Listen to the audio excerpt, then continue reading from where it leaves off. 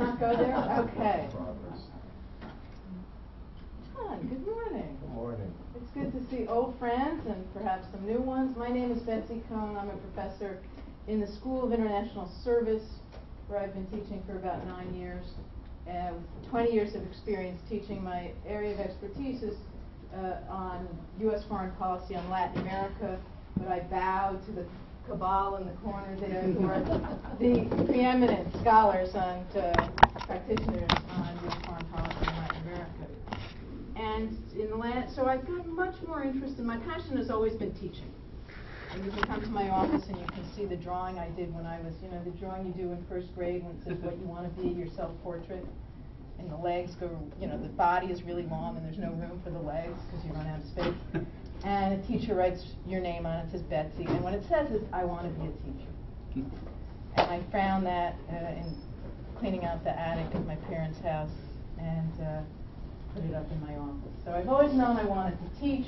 Last year, SIS, where I am housed in the School of International Service, they named me the SIS Faculty Coordinator for Teaching and Student Learning. So I do a lot of CTRL workshops, SIS workshops, and work with faculty who are interested in thinking about and improving their teaching. So I'm very glad to see such a large, I'll say lively group, at least some of us. And my plan for the day is to talk about active learning, but not just to talk about it the whole time, to actually get people more engaged. I did a little focus group for those who were here a little bit earlier, in case you missed it, and came up with a plan based on that focus group. And the plan is that we're going to do introductions. I'm going to keep it simple just in the interest of time and ask everybody to state their name and their academic unit so that you can, as people raise their, introduce themselves, you can look around and say, oh, I didn't know, I'm new to econ. Here's somebody who I can talk to about teaching in econ, and that's my purpose for doing that. And I often do one other thing. Nothing in particular jumped out at me other than just to ask if people felt that they are new or intermediate or advanced in their expertise in active learning. So one of the things that I do with my students in the first day of class, I get that stuff out of the way. So this is what I do with my introductions. I'll just say to you, how many students are freshmen? How many are sophomores? How many are juniors? How many are seniors? How many live on campus? How many live off campus? How many studied abroad? Whatever it is we want to know. And people just raise their hands, because nobody remembers that anyhow when you do that. So let's just, before we say that, how many have just raised your hand, self-identification? It's okay, it's a safe group.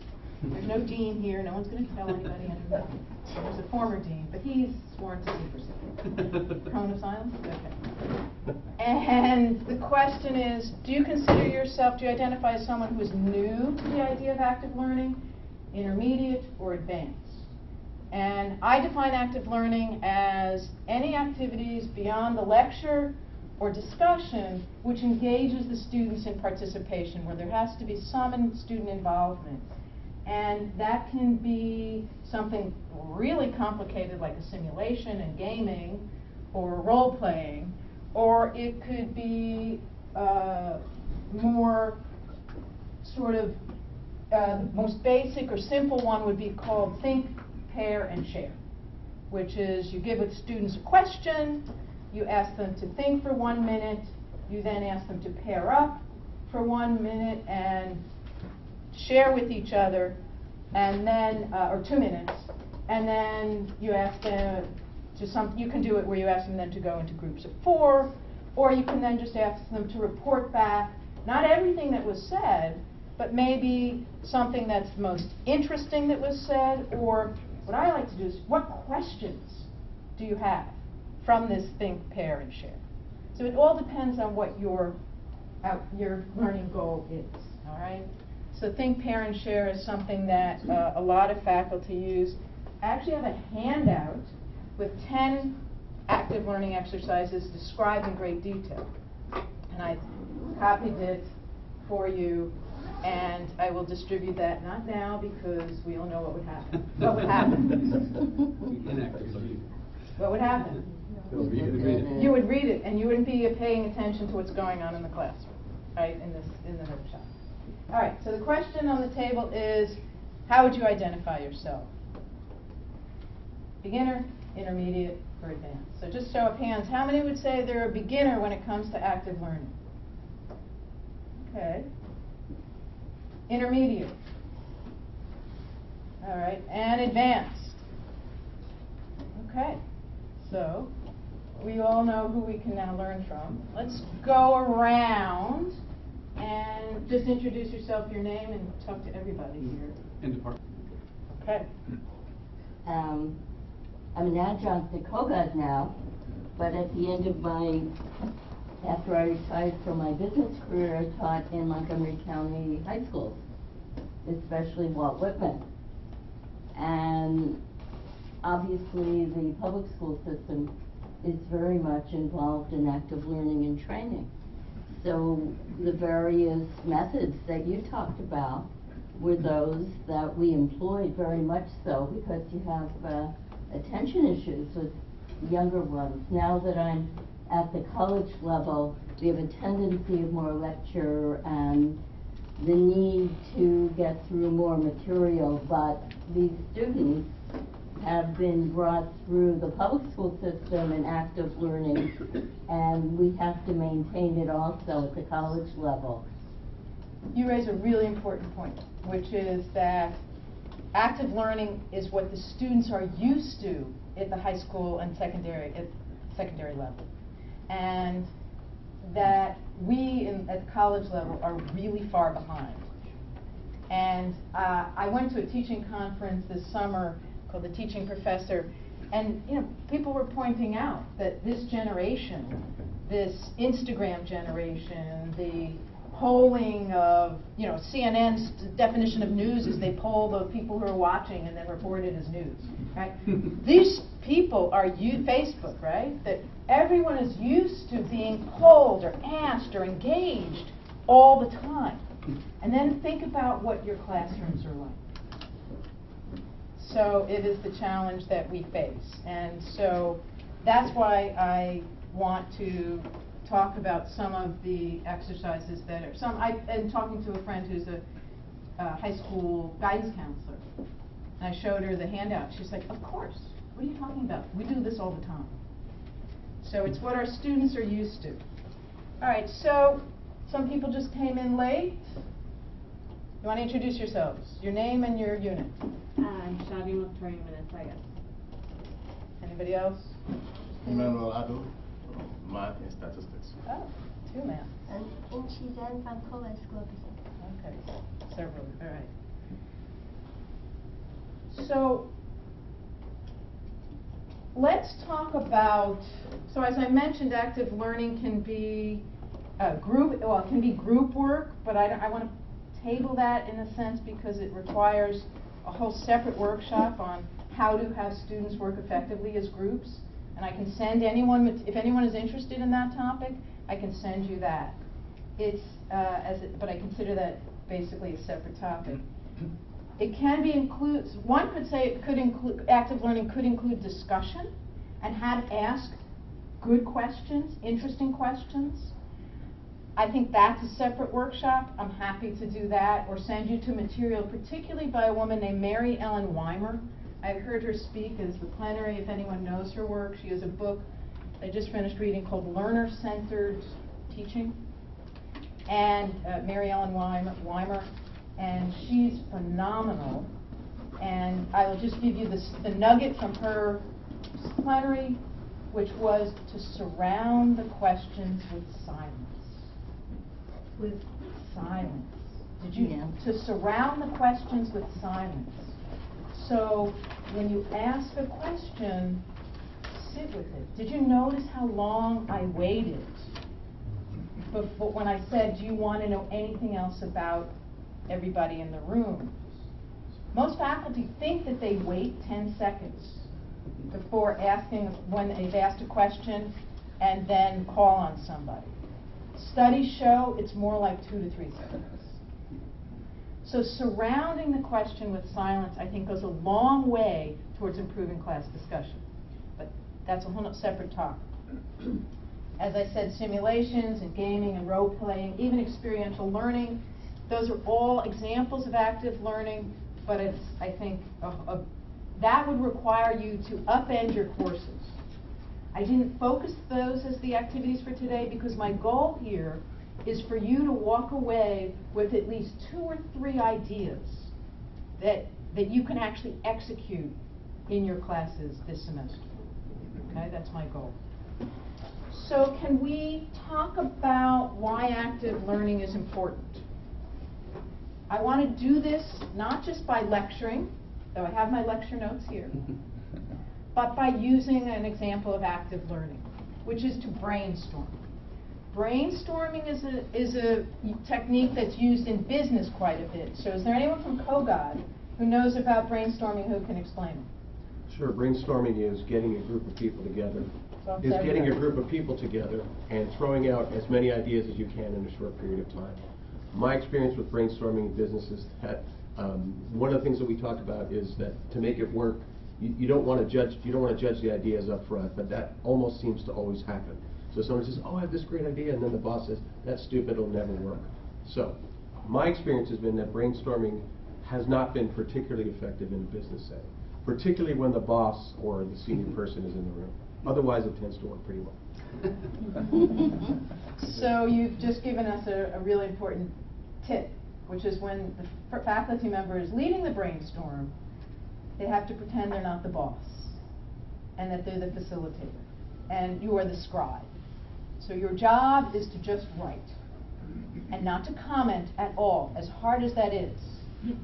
Put the cap of the pen in this hand and squeeze it if necessary every time you want to open your mouth, okay? And just, it's like giving yourself a little electric shock. Okay? So anyone else you want to add from COGOD about brainstorming who's experienced it? It's very similar to focus groups, essentially, because even there, if you have relationships which are not homogeneous, that is, if you have a husband and wife in a focus group, you know, it doesn't really work. It's always suggested you have similar people so that they can share ideas more freely. It's very similar to the same idea of brainstorming. You wouldn't have a boss and a subordinate. So there are various situations where we conducted focus groups with people of different income groups. You wouldn't combine them together talking about debt and loans because they would not be talking very well. All right. Same ideas. Well, John? Frequently, I think it's effective when you have the students write out the ideas on big cards and you paste them to the wall around them so they can see them all around the classroom. So how do you do that? So it's I bring in poster board and I basically have someone with a marker, and as the kids are shouting out ideas, they're writing them down, and it's their job to put them up, and that way it also gets me out of being. So one way is to have the students do it. Do you have them do it all as one class group or break them into separate groups? It depends on my class. The bigger classes I have to break into groups, but typically in my smaller classes it's everybody yelling at once. So John has raised a really important point, which is that depending on what your learning goal is and depending on what your context is, you could conduct a brainstorming in a different way. The goal of a brainstorming, which comes from business, is to generate new ideas. The idea is to get out as many ideas as possible, even if you think they're not good ideas. And so it's important to tell the students that they can disagree with what's been said before, but they can't comment on it directly. So they can offer an alternative answer or contradictory answer, but they can't directly have what's called crosstalk. No crosstalk. Okay? And this is described more fully on my handout, which, apologies to the older folks, I read 2 pages to 1, but it will be. I'm looking at you, Sally. I don't know. I'm the oldest. And the most incredible. The second oldest. And the most, the ambassadors over here. So, the brainstorming is explained here, and so you'll have more. I'm going to post this to our Blackboard site. So, I will tell you, so the purpose is to generate lots of ideas. So think about how you might apply that in your classroom. But then the question is you have to do something with them. It's not to just leave them hanging. Don't leave it hanging in the room.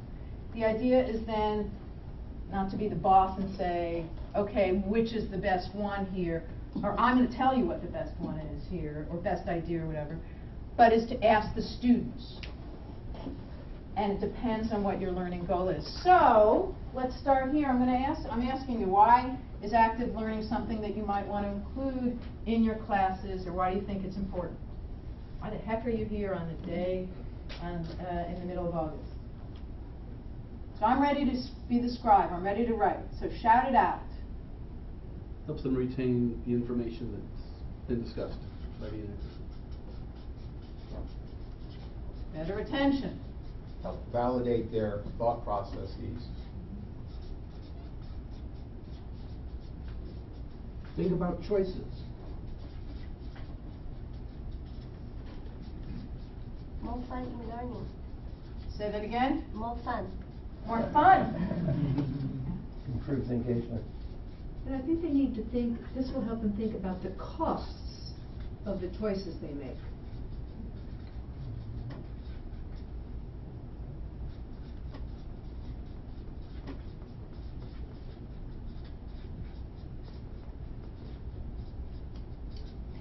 You get out. I just want you to know 3 times now I've squeezed the pen top.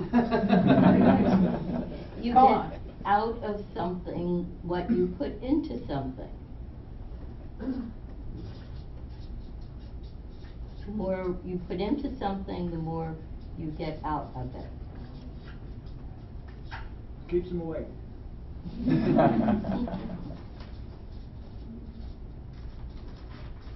I did a shorthand here and I didn't tell you about it. The S stands for student. Okay? Spreads the involvement in the class. When it's open questions, you get the same 5 people that keep answering everything, but active learning can get everybody jumping up. It helps you evaluate where they are.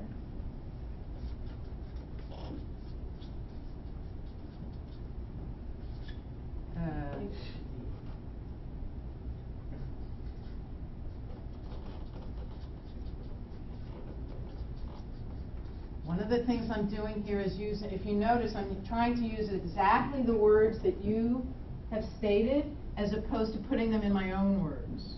Promotes critical thinking.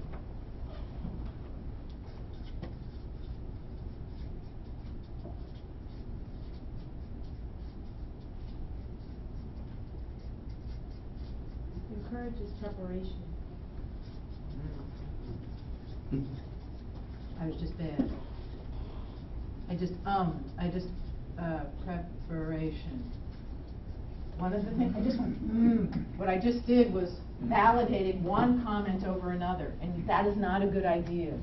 Okay? Sometimes you just gotta squeeze it. Gives you a variety of teaching strategies.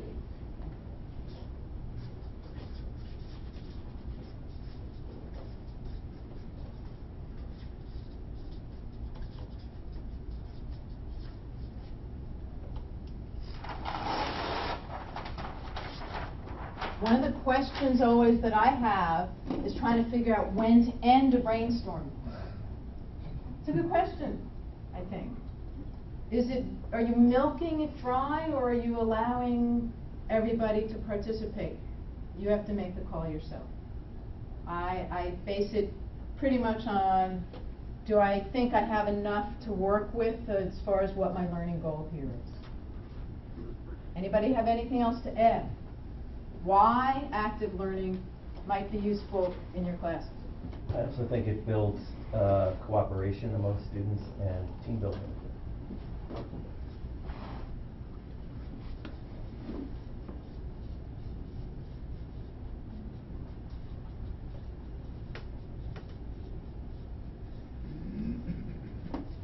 Learn where students are.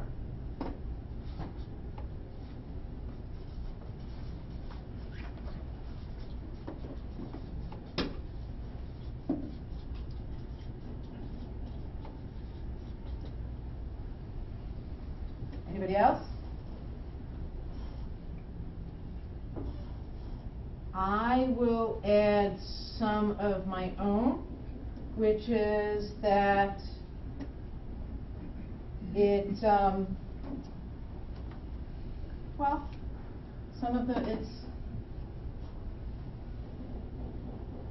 it's here in different ways, but I want to just emphasize it, which is that active learning, it motivates the students. That they will, and this relates to maybe a couple of that have mentioned, which is, so it increases student motivation to prepare for your class. Because students will triage. They're intelligent human beings. If they know that they're going to have to speak in my class based on the reading, they're going to do my reading. If they know that they just need to sit and listen to what you have to say, they won't do the reading. As one student said to me, why should I do the reading? The professor's going to tell me everything that was in the reading. Or if I've done the reading, why should I go to class? It's boring. So it increases student motivation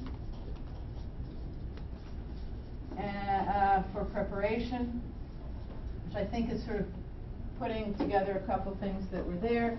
And also peer accountability, which is the literature has shown that students will work harder when they have to be accountable to their peers. It's a humbling note, right? As opposed to working for us. They don't want to look stupid in front of their peers. So if they're going to be put into active learning groups and have to say something, they're going to work harder.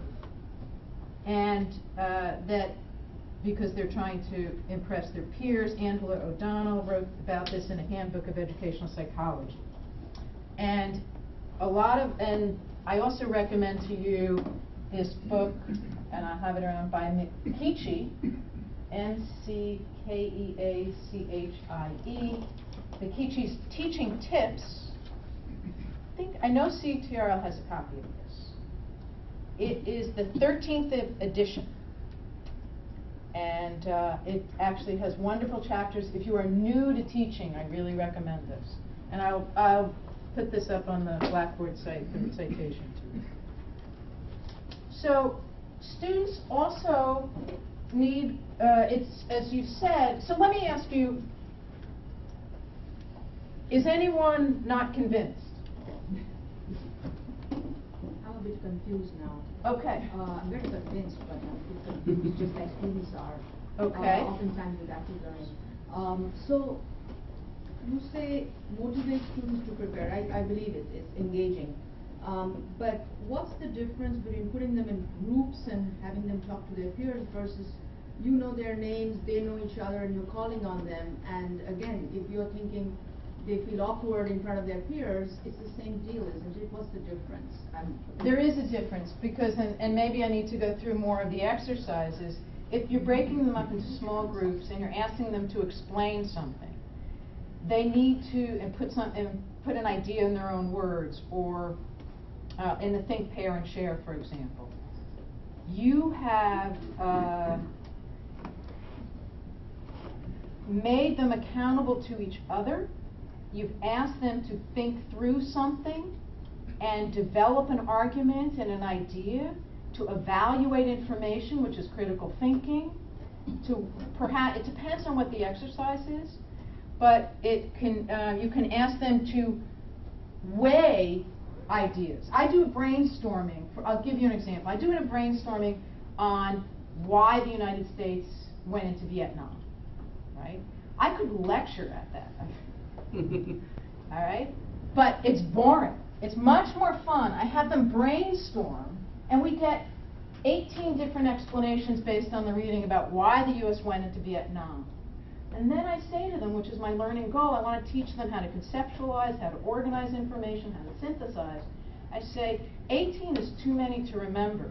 Can we group these?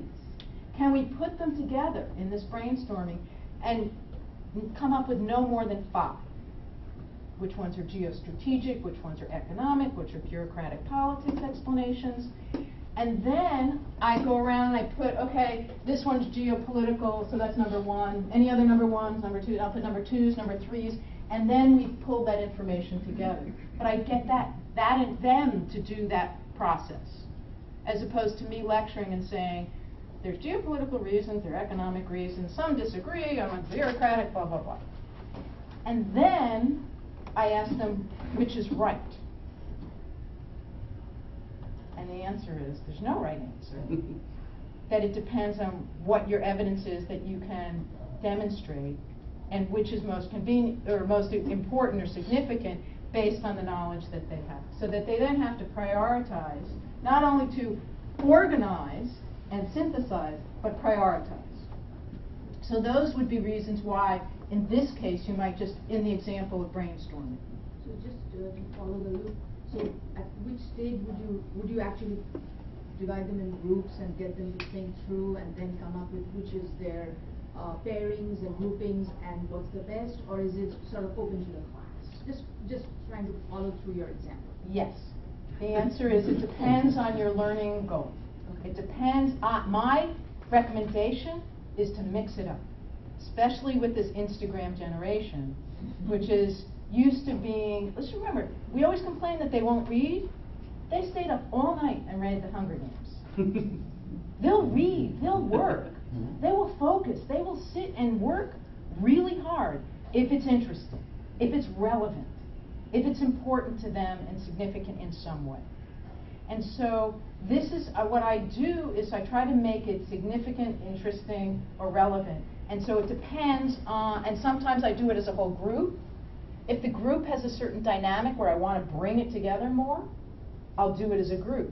If I feel that there's sort of what we see more and more in our classrooms, the bimodal classroom, where you have some weak students and stronger students, sometimes I'll purposely mix them up so that the weaker ones and the stronger ones are teaching each other. Sometimes I'll put the weaker ones together, the stronger ones together, let the stronger ones fly, and I, work more closely with the weaker ones.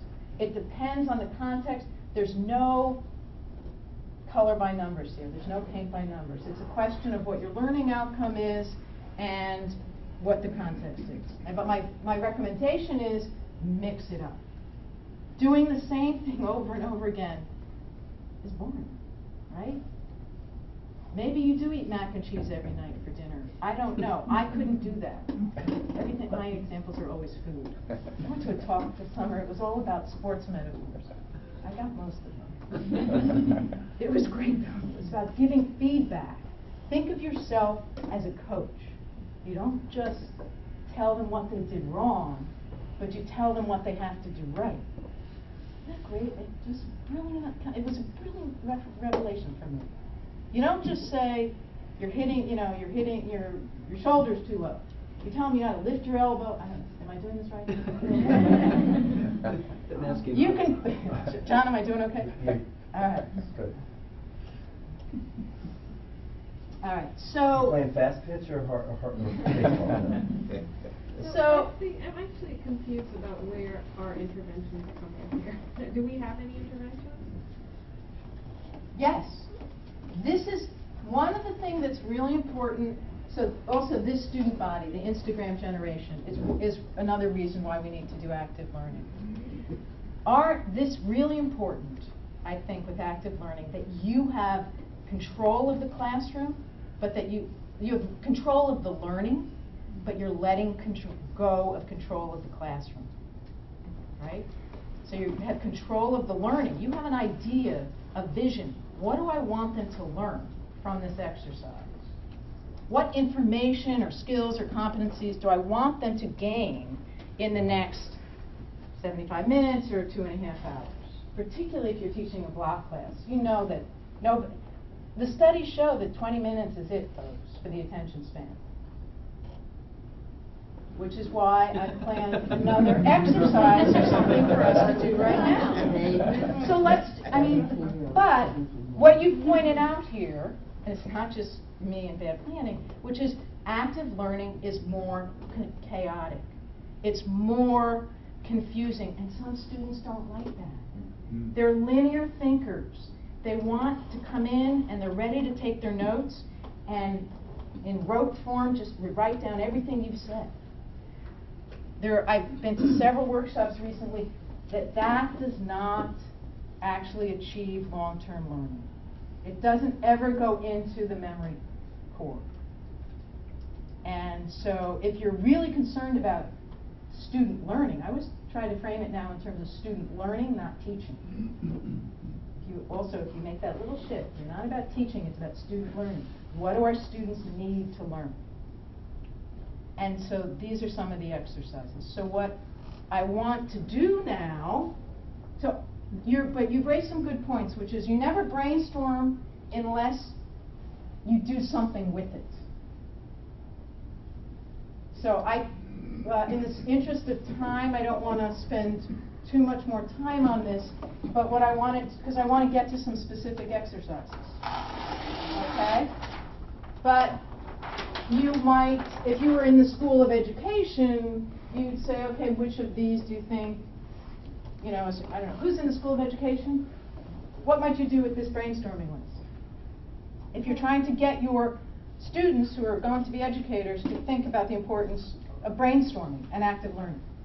Well, I teach health in the school, but so I'm always relating it back to like human behavior and decisions about health. So just something like this, hearing what the challenges are, what the different ideas are, and then I would bring it back to that. If you're, for example, if you're training health educators to know about people's different perspectives and how you can move people on to actually changing health behaviors in a positive way based on what you learned from your brainstorming exercise. It's just one. Okay, so that's one way you use it. Okay. Has anyone used brainstorming in their classes? And can you give me an example of what you've done? I teach, I do a lot of it more online, but I have used it in my class. So one activity, I have them read this book, When the Spirit Catches You and You Fall Down. Yes. So the brainstorming activity, they have to come up with questions. Well, they have two parts to the assignment. One is to come up with questions, and they have to brainstorm questions and ideas that they have that would make good questions for further discussion, and then the questions are then grouped according to themes by the students. So I don't even put questions out. I used to, when I started teaching this, I would stand in the front of the classroom and I would have a discussion on these different topics related to the book, and it just never, like you said, no one would ever read. So I kept changing the process of how I would get to the main point and the pieces that I wanted to select to talk about from the book. And so now what I have the students do is they actually have to write the questions themselves. They post them, and then they're organized. Part of their assignment is organizing them into topics, questions that are related, and then they have to select one and respond to that question. So I use it that way. And also I've used it other ways. Why do health disparities exist? And so people would brainstorm, and then that would sort of be in the beginning of the course. But now that I'm thinking about it, I think I might even take it another step, put them into these teams of, and why they exist, and then have them work for a couple courses, because I usually teach a block class, a couple weekly lessons, and they have to work on teams to build and support why they chose that category. Because with the block class, like you said, I can't teach for 3 hours. So I think what I'll do is ask the question now, build them in teams, but I also use, and I was going to ask you your thoughts on this, other than reading outside of the classroom, bringing in additional materials that they can work on in class, or does that take away from the concise, part of them working in a team? Like if they have additional readings in a long class to support their ideas, I don't know. If it works for you, if you think that that is something that would add, then go for it. Everyone has to adopt to their own sort of personality, teaching style, and who they are in the classroom. I have done workshops on how to get students to do the reading. And one of the things that I do, this is a little bit of a tangent, but I only allow, their participation grade is only based on comments related to the reading. And students have told me they do my reading, and they've never done the reading for any of their classes. Well, they would say that, but just to cut me out. I know they do your reading. Of course. But so my point here is, I spend a lot of time thinking about interesting readings and what I want them to get out of it. And if the reading's boring, I tell them, it's boring, but you need to read this for this reason. And then they'll do the reading. And then we can use that to jump off from, and then only in the latter part of the class period do I allow them to bring in other knowledge. I also do that to democratize the classroom. Because I teach international relations, I've got some students who've never been out the country, and others who spend the summer, traveling through Europe, and, just for vacation. And so I use it to democratize the classroom and say everybody can get an A in this class based on just the material. It's not about additional information. So that's my political agenda, which is to democratize the classroom. I find brainstorming is a very significant part of case analysis. Essentially, the sharing of ideas, the teacher as facilitator. It's, you pose sort of the question, more Socratic, and solicit various ideas based on the case. And the other application I see is in, we do a simulation. Now, in a simulation, the teacher isn't there, you have a team. And you want them to be democratic. You want to basically give them a model of discussion. So when you're not there, they know how to elicit everyone's responses on alternatives and next steps to take. Do you do simulations with your students? Yeah. Would you be willing to post to our Blackboard site for this workshop your simulation examples? Well, to put you on the spot. Let's talk about it. Okay. It's a very technical, specific business simulation. That's fine. So people either use it or not based on. Yeah, we'll discuss it. Okay. So let's brainstorm if we can really quickly, or get out some information. What other active learning exercises are there? And then what I want to do is discuss 3 or 4 or 5 that you want to discuss. Anybody have it? Yes, Sarah. Debate. Debates? Anybody else?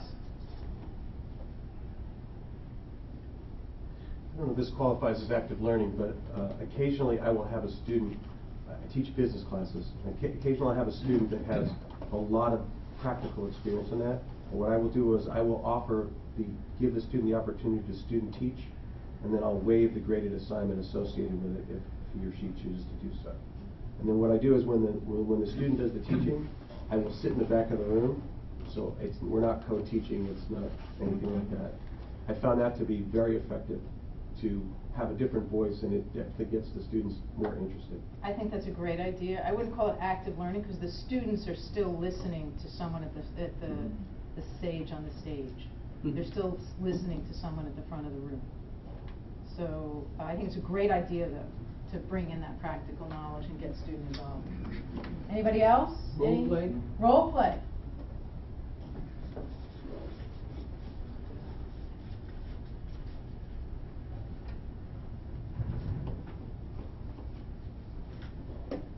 What's the difference between simulation and role play? Who suggested the role play? Role playing can be outside of a simulation. In simulations, people play roles, almost by definition. But I, for example, have my students imagine they are an American ambassador somewhere giving a speech on a subject.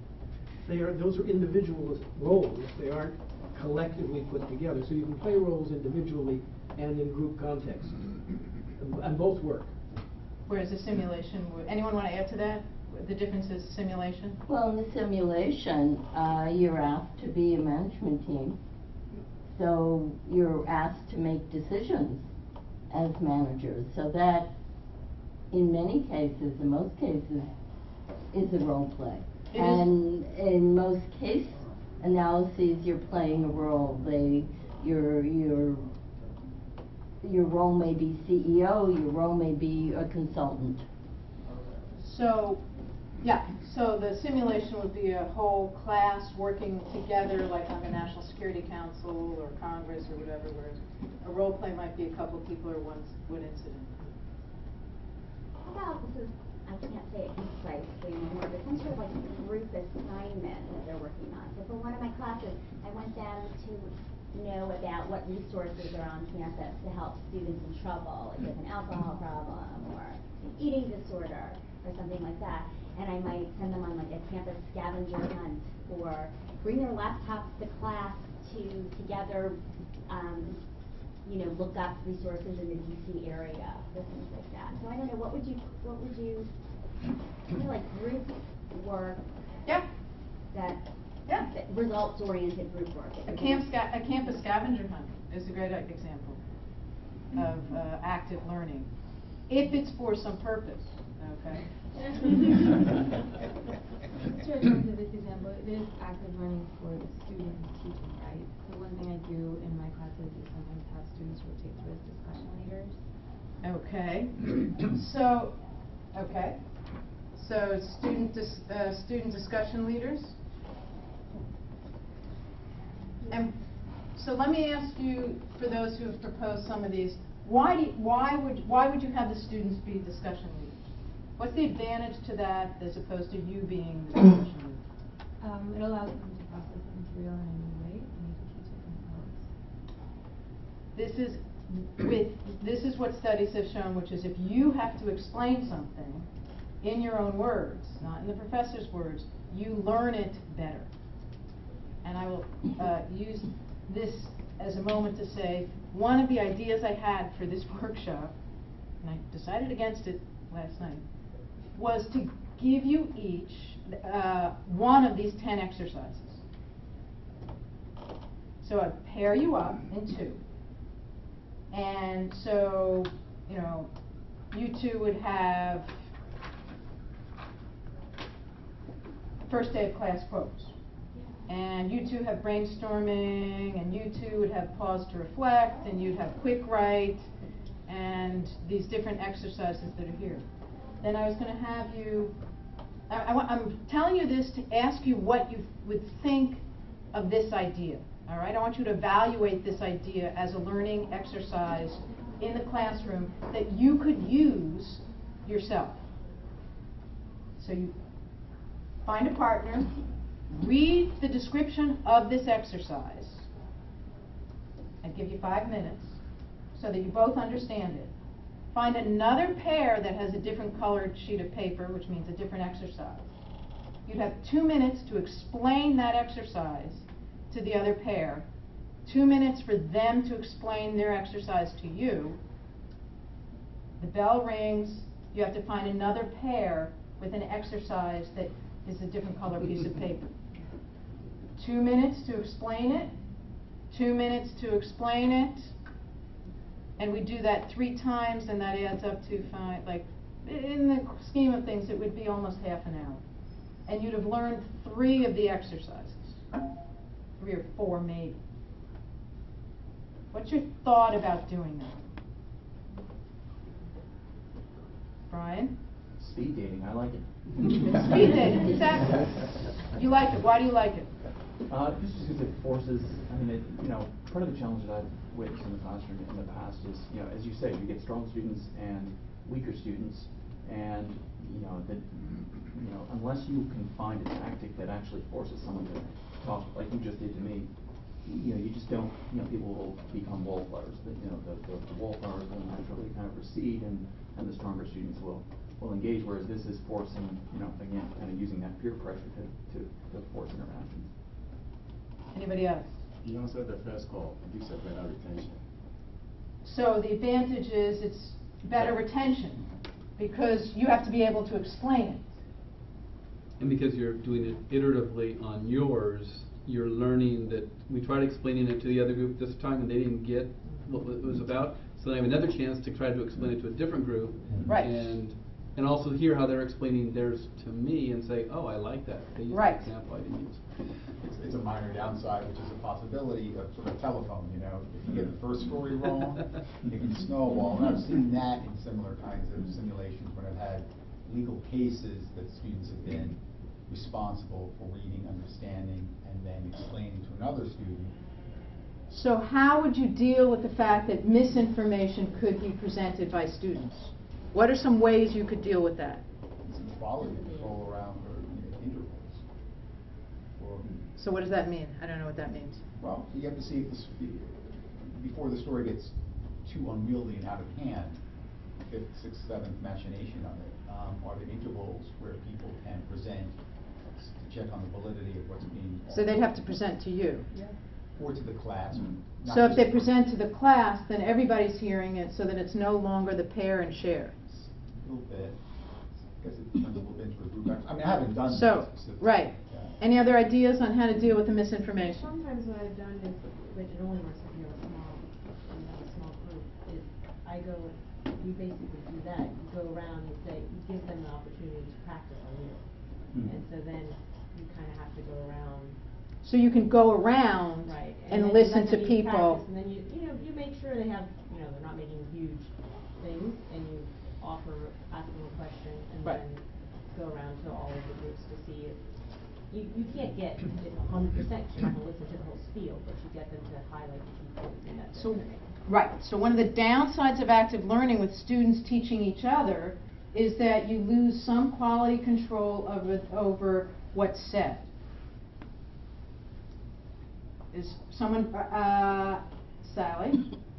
No, I'm just saying, you've got to keep control of your class.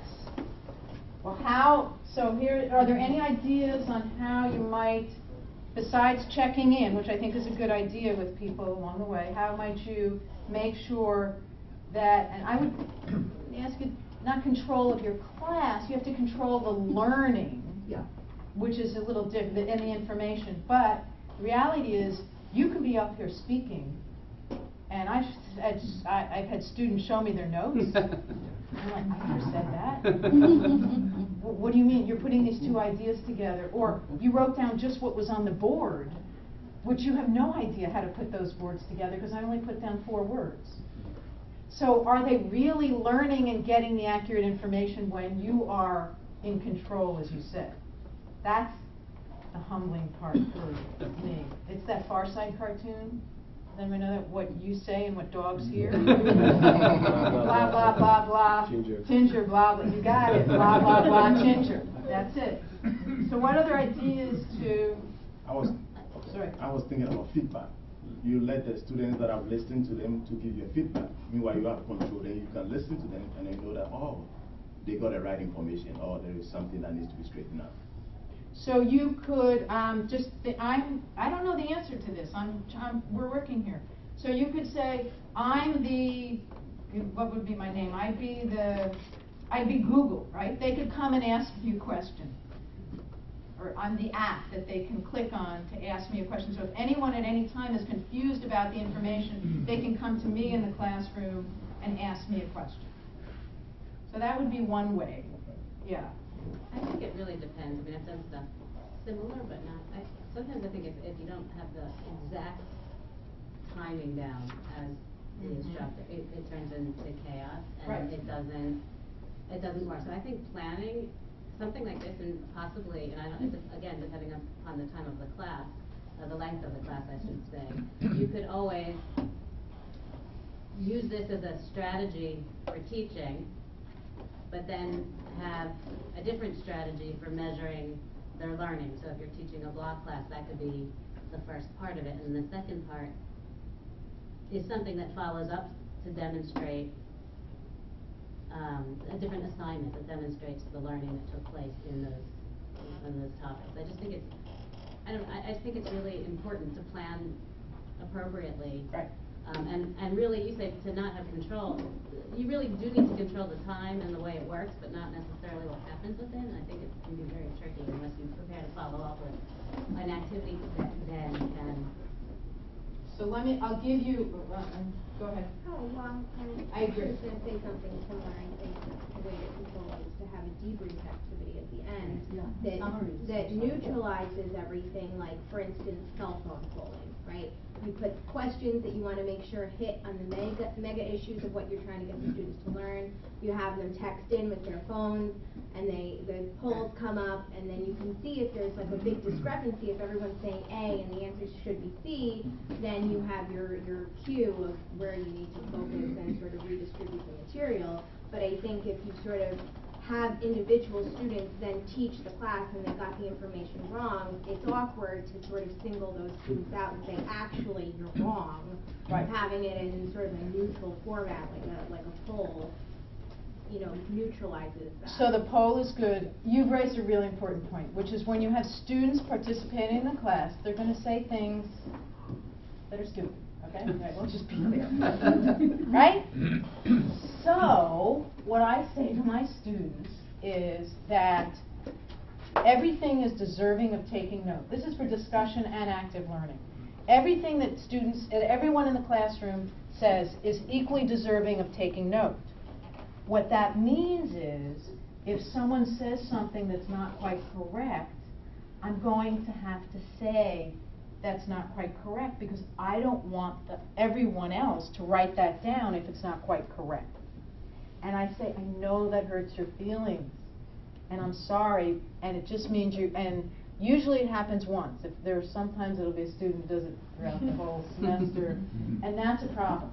But I try to do it in a loving way and supportive way, and the next time the student says something that's spot on, I'm like, that's a really great point, and reinforce so that they don't get afraid to speak again. But I say to them, otherwise it's disrespectful, because otherwise, what am I saying? It's like, okay, I asked you a question, talk amongst, discussion, say something, whatever, and I'm not even listening, because then I'm going to tell you what you need to write down. Because that's really how a lot of class discussion, I think, goes.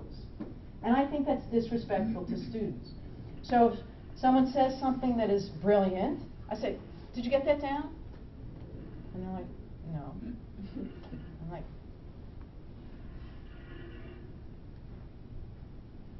then you need to ask her to repeat it.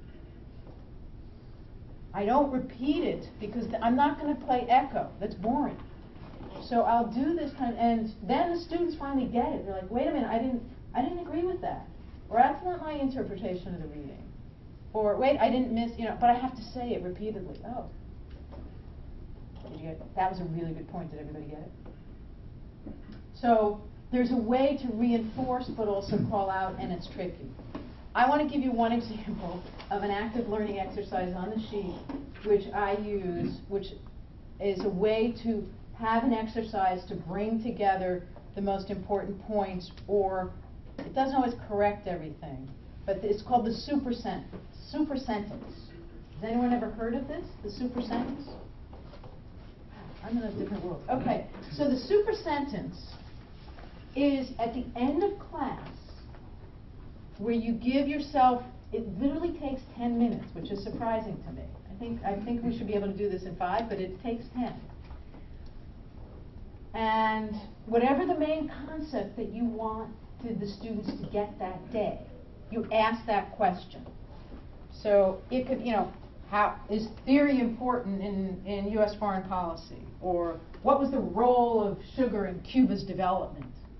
Or whatever it is that you want them to get. And I just stand up at the board, I call on a student to start the sentence. And I write whatever they say. And I make them stop after a long clause or a short sentence. You're asking the question. I ask the question. Okay. What's the question? So you say what was Whatever. What was the in purpose? class today? You can do it. What is the most important thing? That's what a lot of people do, which is what's the 3 takeaways? Or what's the most important thing? I'm a little more directed, which is, I'll say, how do capitalism and democracy conflict and coexist, conflict in their basic organizing principles? So that's the main point I wanted them to get today. And then they'll answer it. And they have to answer it in one super sentence. So then someone adds something, and someone can edit. You cross it out. You can cross out anything. You can add to the sentence until it fills the entire blackboard. So it's not grammatically correct at all. The point is for them to get a summary of the main concept that you wanted to get them to get. And you have to have consensus. everyone has to agree that these, if it's, the question was, what are the most important points?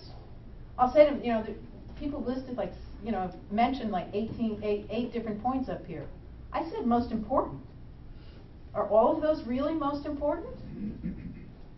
And then they're like, well, no, we should say these 4 are the most important and then add these as later. So it's playing with the information, but having some kind of culminating exercise where the students can make sense of it.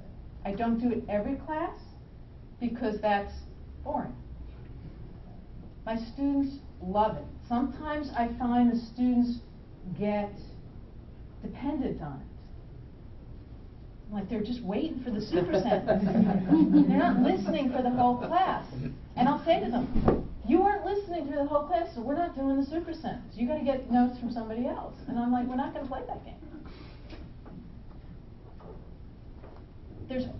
So any questions on the super sentence?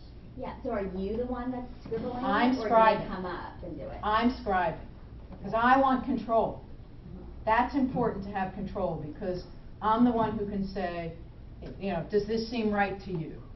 And this is where I do a little bit more leading. It's not, when you're letting go of the classroom for active learning, one of the criticisms of students can be, I'm not paying $50,000 to listen to my classmates. And I feel they're paying. Yeah. So I'm very transparent. We're going to do this exercise today because it will help you understand this concept better. So they know that I'm not being the absent professor. It's not that I didn't prepare for class. It's I prepared, but this is what I prepared for you. Okay, so what if they put up thoughts or concepts or facts or whatever that are, in your judgment, either wrong or irrelevant or not really important? How do you handle that? I say to the students, does everybody agree that this needs to be, And that they everything agree. needs to be there? And then a student will say, no, I didn't. And then the person who first offered that, I'll say, are you willing for an amendment? And it's this cooperative experience, and everybody's playing. And what if everyone's in agreement with the crud on the blackboard? It happens. And I'll say, you know what? Then I'll say, tell me, how is it that you got that impression from today? What was it that was said that led you to believe this is important or this is true?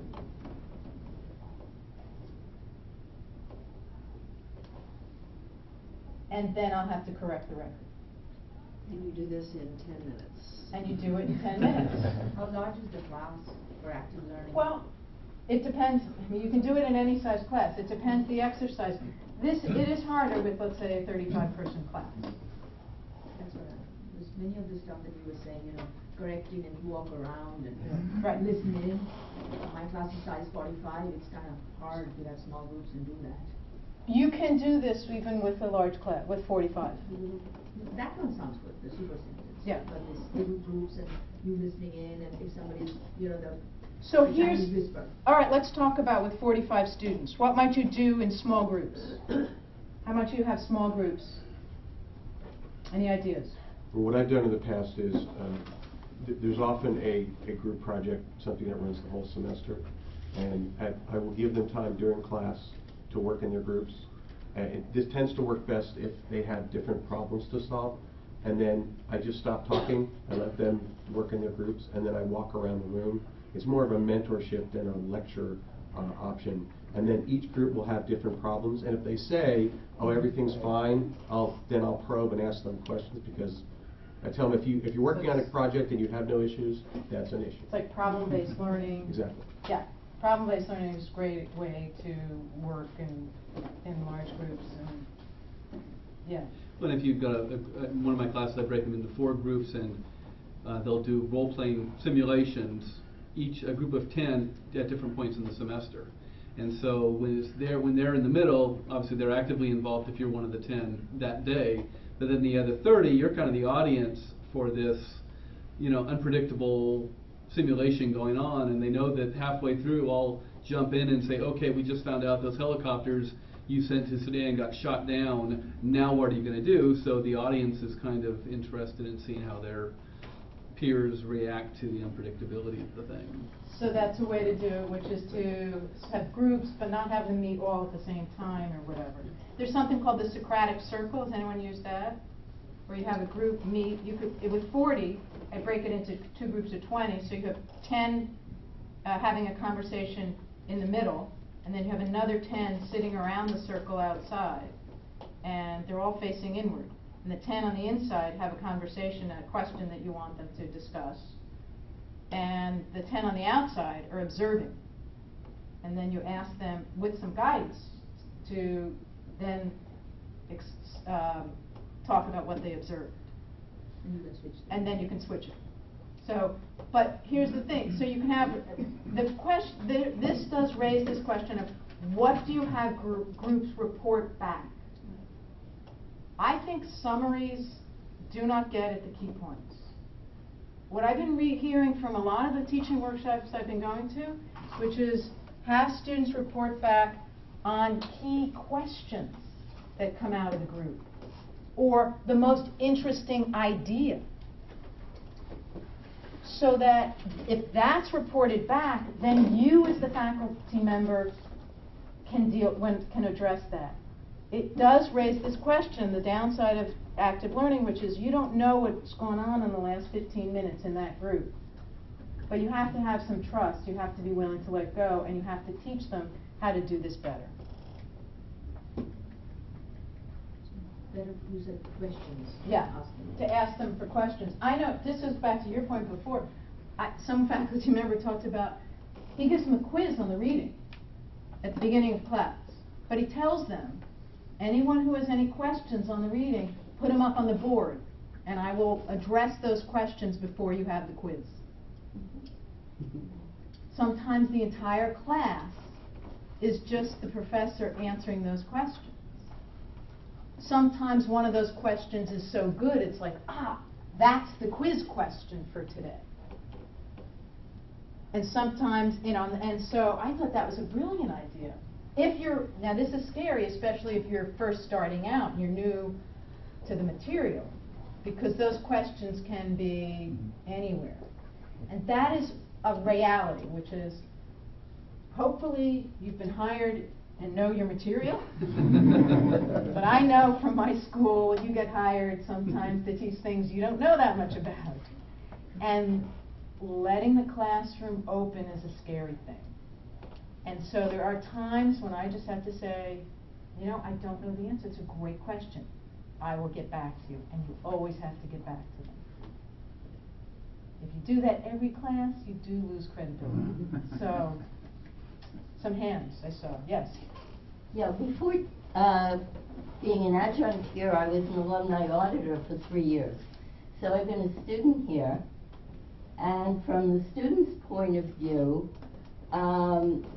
one of the problems has been sometimes when you do an exercise, an active learning exercise, it's not adequately explained. There's confusion. So I think it's really important to present the instructions not only verbally but in writing. Really important point. Really important point. I went to a workshop this summer. She did. Right. And to set time expectations. MIT, she had all these fellowships. Yeah, because if... Right, we need time expectations. Can you write the instructions down? No one knew what to do. No, it has to be real specific, because we assume students listen, but they don't. They don't. And we assume they read their emails, and they don't. Not from, well. They now text. But both verbal and in writing and timing also. Yes. And constant feedback. Constant feedback. Constant feedback, as to where we are in the project. Yes. It takes a lot of work, and instructors ignore that part. And students have already complained.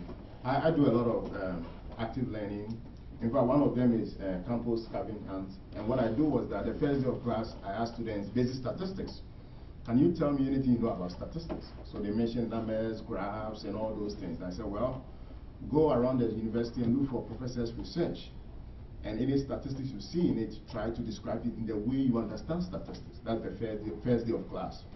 Then at the end of the class, when there's the course is over, I let them go back to the same research work and see how much meaning they can make out of those research work based on the knowledge they've acquired throughout the class. And it requires a lot of, you ask them whether they've done, they post it on Piazza, so you read it and then you comment on it, and then you go and pass by those areas and make sure they've looked at it. And if somebody reports a particular research where you don't have to, you tell me the building, the floor, and where you saw it, and I will, when I'm passing by, I have it on my little pad and look at it and give them feedback. Say, oh wow, I saw it. And they like the feedback. When you give them the feedback, they're like, wow, he's interested in what he has given to me. And they go back and say, oh, I want to redo it again. I think I can do it better. And things like that. So we do it constantly throughout the whole class. And when they get one idea in the class, they go back and say, oh, this idea now explains this part of the research. I like it. That's and fantastic. things like that. So Fantastic. there are different ways, and one thing I've realized is that don't be afraid to fail. You start something and it just comes out naturally as you begin to teach. And when those ideas pop in your mind, just try it. It gets better every time. I couldn't agree with you more. That was fantastic. What is your name again? Jimeno. Last name? Ado.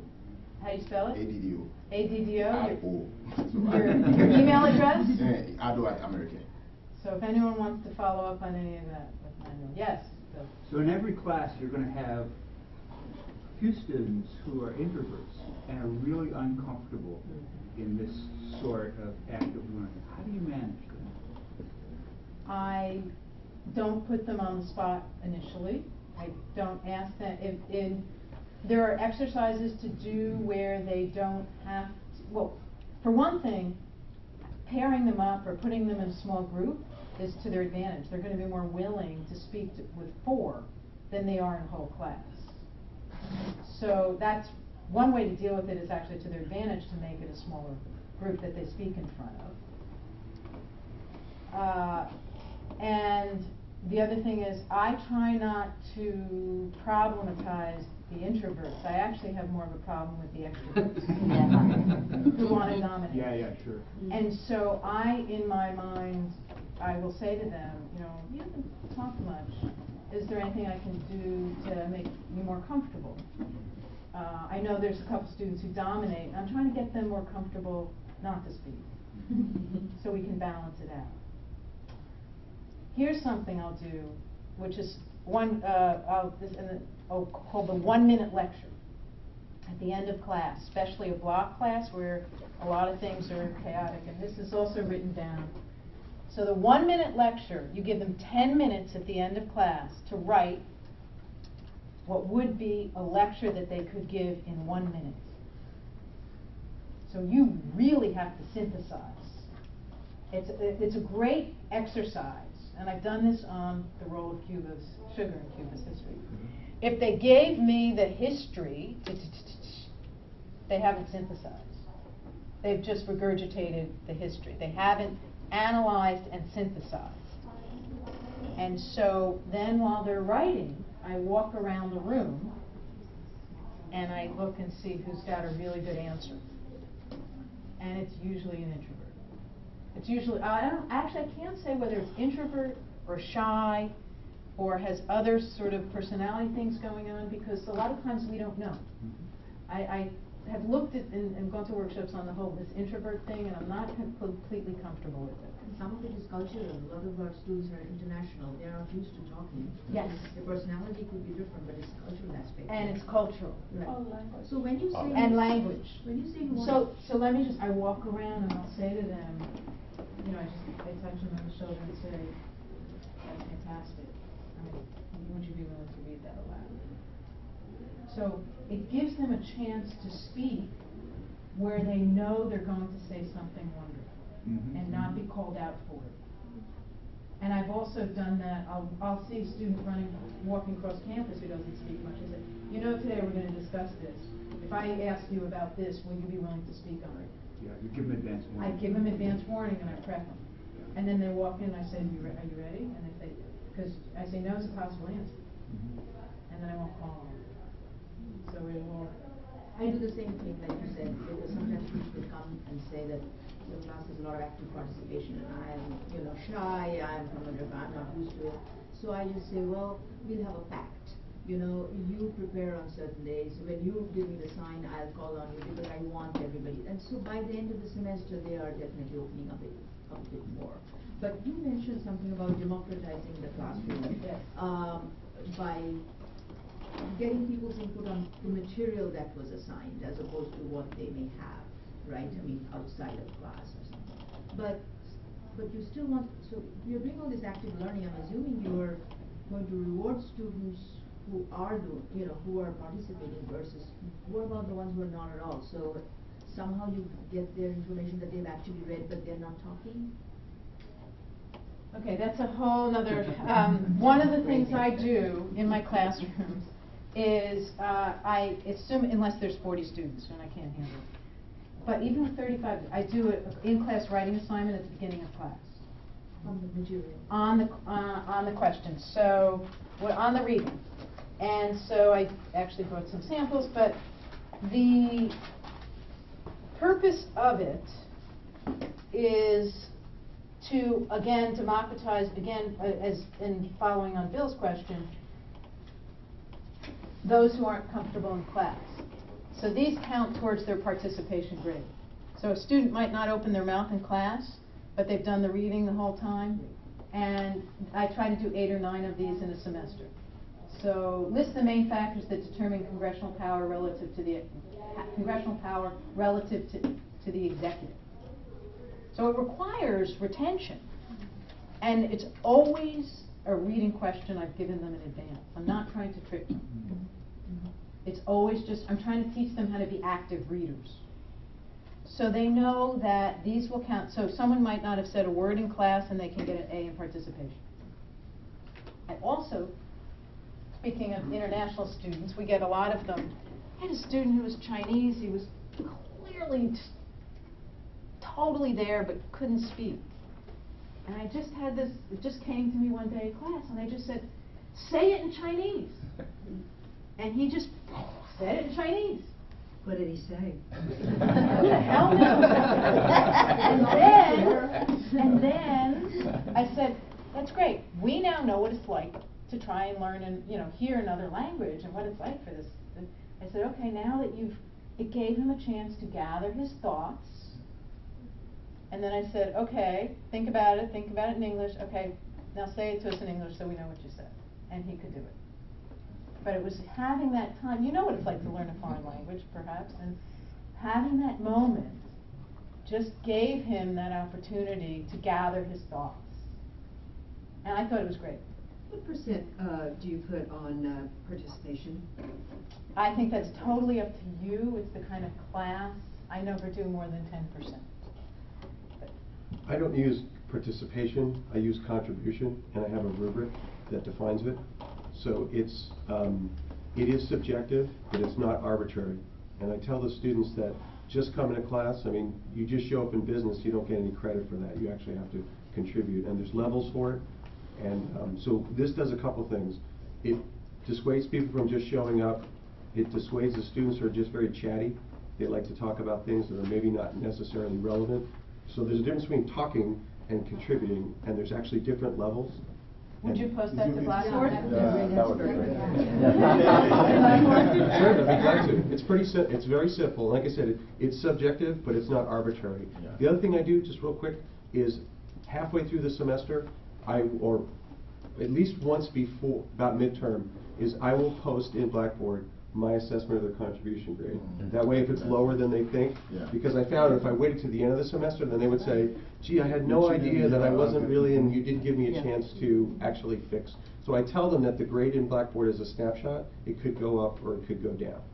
That's fabulous. I wish I had time to do that. I always need to do that, and I don't. So I applaud you for that. Sure, I'd be glad to post it. And, yes? In the school I was at before, we used to, instead of giving them participation grades throughout the semester 3 times, we usually would do that after exams. We would give them a self-evaluation participation sheet with different categories. So instead of just saying, oh, well, I show up every day. Yeah, but you don't say a word and you don't do your homework. They give themselves a grade and then they have a section for comments. And then you can give that back to them saying, well, I disagree or I agree, but I think you could do more on this, and that. Would you post that? Yeah, absolutely. And it's kind of nice because it's not, I give you a grade and you have no say in it, and you tell me what you think it was, and I tell you how you can improve. Yeah, and it's a little more positive, definitely. And I use a participation rubric by John Immerwar, and I can post that. He's at Villanova. It's got 5 categories. The first one is preparation, then listening, then quality of contribution, and it's about moving the conversation forward, and only last is quantity. And I discuss this with my students at the beginning of class, and they're shocked that these other things are part of participation. And with my freshmen, I ask I'm going to tell you, I do something called Ticket Out the Door, which is another active learning exercise. It's on the handout. I'm going to ask you to do a ticket out the door. So it's a little frightening to me because this is, anyhow. But you can give them an index card. I got the big ones because they're for faculty. I figured you might have a lot to say. But they make them smaller. Or and for the freshmen that I teach, on the ticket out the door, it includes what participation grade would you give yourself today? And because I want them to be reflexive. I want them to be thinking about their role as students. And then I will comment on it. But it also, classic ones are in the ticket out the door, what was your one main insight for today, or what's still confusing? And that's really helpful. Because if they hand those in to me, you can do it anonymous, not if you're at a participation grade, but you can do it anonymous or with their name, depending on what your learning objective is. Then I know, oh my God, I thought I was so clear when I was lecturing on liberalism, and they didn't get it. They say they didn't get it. So then I can either follow up with an email, or I start the next class, or structure the next class completely differently based on what they've learned. They say they're still confused on. You do this every class? With my freshmen, yes. John, there's a guy whose name is Stephen Brookfield, who is absolutely fantastic. He's got a dozen or so books. I just finished reading this one called Teaching for Critical Thinking, which is fabulous. See, I'm breaking all my rules here, but his questions I put on this form for you. He asks, at what moment were you most engaged as a learner? At what moment were you most distanced as a learner? What action that anyone took in class did you find most helpful? What action that anyone took in class did you find most confusing? What surprised you most about the class?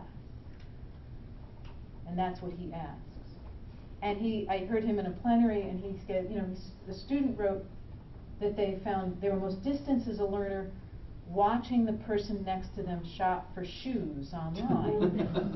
And so he brought this back to the class. And he said, so what are we going to do about this? And then they created a contract to create a more positive learning environment. So it's really important to go back to the students with the information you learn. It doesn't have to be everything, something, Betsy, can you repeat the 5 tips that your colleague at Villanova used to define, or can you post them or something? I'm going to post that rubric. Okay. Because it's just so fabulous. Can those who are supposed to post it, because some of us are still cooking our syllabus, so we want to implement some of these things. So those who are supposed to post things on Blackboard, if they can do it sooner than later, it will really help. That would be great. And you know that we have a section for this workshop. Yes.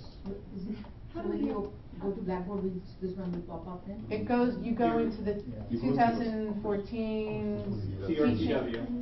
And then within that, you'll be able to click on the left-hand side, there's links for each day. And when you click on that, it'll bring up the sessions, and you're also enrolled into a Session 101 group, which is where these things will go up. One more question. It's just sort of an overall question. So I'm thinking about my courses for this fall, and I mean, I do a little bit of this stuff, but I also do a lot of lecturing, frankly, and they're introductory courses, and we have to cover a ton of material for the semester. Do you feel like you have to dial back on your expectations for how much material you can cover the more you do this? or the number of readings you can assign. It just seems like there's a bit of a tension there. There's a tension, but it's not as clearly defined as you just did. Because when you're covering material and you're lecturing at it, you're assuming the students are getting it, and they're not. All the studies show they have a 20-minute attention span. Okay? Now, and so they're not, it's actually not being covered. Well, so let me give you just an example. So let's say you want to cover a concept, and you right now have 5 readings on that concept, and they all sort of offer different perspectives on that concept. And so it's a lot. It's a lot to get through with this. Right. So this is an example. I'll give you one more. I violated exactly I said I wasn't going to do. So, but I'll just give you, because it was so brilliant, what I just learned from Stephen Brookfield. Okay? You have it. What's the topic? World politics. I know, but what's the 5 concepts? Oh, all right, I can do world politics. So the United power transition. So let's say I'm teaching about the U.S. promotion of democracy, and I give a history. I might lecture a little about the U.S. history, but there's realist, liberal, and constructivist views on this. So I put 3 pieces of paper around the room with those names on them, right? Realist and liberal and constructivist. And so what I do is I might lecture and say, this is what U.S. promotion of democracy has been. From the readings, what would a realist say? And you let the students generate it. And it's from the article that they had to read. And then you'd go, what? And then you go over here, what would a liberal say? Because they have a visual now, it's like, oh, she's in the back of the room now. And you know, and then I would break them up into small groups. And I'd say 3, you were based on the 3 theories. And I'd say, I want you to answer the question, should the United States be promoting democracy in Cuba? Only from those perspectives. Stephen Brookfield calls this speaking in tongues. You first have to model for the students. They're not going to know how to think critically. They're not going to know how to speak from one perspective over another. So I first teach them this. Anyhow, that's a whole other workshop I'm giving. But it's on critical thinking, and I can send you my notes on it, at least so far. Is there a way to we're going to get some of this information because we've signed up for this workshop, but does CTRL have like a central page where you click on group exercises? You can Google a lot of this. There are other schools that have this. Yeah. I went to a workshop on this at the teaching conference, and I actually stood up and asked, how many of you have CTRL web pages, Blackboard pages with resources on teaching? About 25 hands went up. I said, how many of you with the faculty use them? 2 hands went up. So, we have 5 minutes left, and I want to do some summary exercise where I'm not speaking because I have violated the rule of active learning, but it was I'm not happy about it. I'm not happy with that myself. But what I heard was that people didn't have a lot of experience and they wanted to have more of the knowledge and sharing. So I'm glad at least that I was able to call on a few people. I'm curious to hear from the group about this one because we had, every 3rd class we would have discussions about primary source reading. And we would use a lot of that brainstorming to kind of group and potentially trying to group what you learn into categories. The class that we had, where we had a debate, had more active involvement than any other class we held that year. And I've decided that it might be the demographics of students that go to American University. That maybe debate is more embraced by the student body than, I don't know, if I was at University of Maryland. And I don't know. But I'm intrigued by this concept, and I really want to work debate into future classes more because they seem to love it. Well, I can, something I didn't talk about, but I will post, I do roundtable discussions. Again, it's my political belief that our society is too argumentative, and that I'm looking more for analysis than argument. because of the way, what I teach in terms of foreign policy. So I'm trying, that's, again, it's just my thinking. Always be thoughtful about what it is you're trying to achieve. And so I have the students do roundtable discussions. I have a 3-page memo I give them on how to do the research and what I expect, and then they follow up in a paper. And I can post that.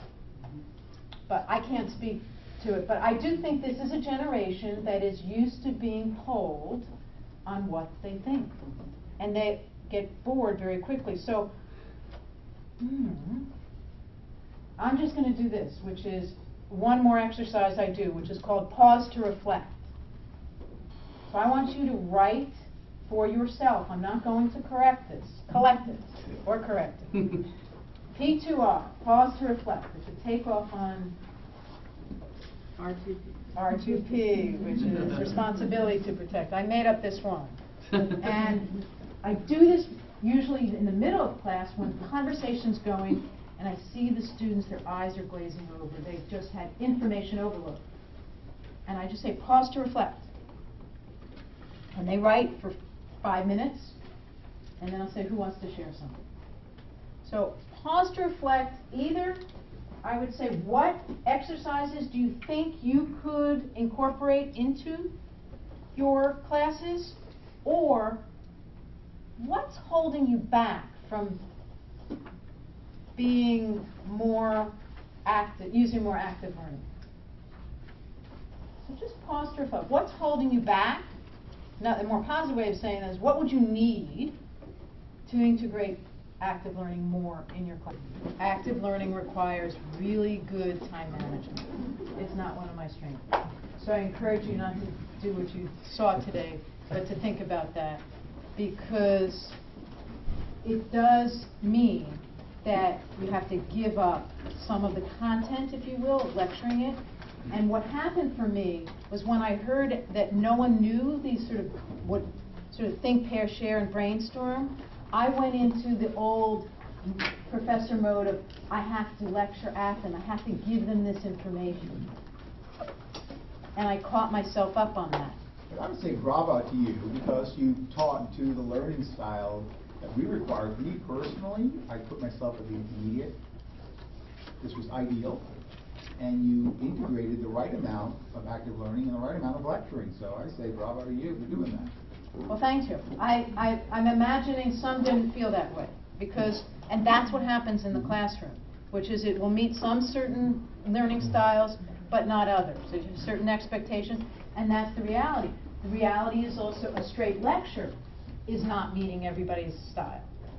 It's not, certainly not meeting many people's learning needs. I actually asked on a student information sheet about their learning styles. And would they, so I asked some questions about that, which then helps me to try and target. So, thank you all. Thank you. Thank you. For playing. Thank you. And good luck with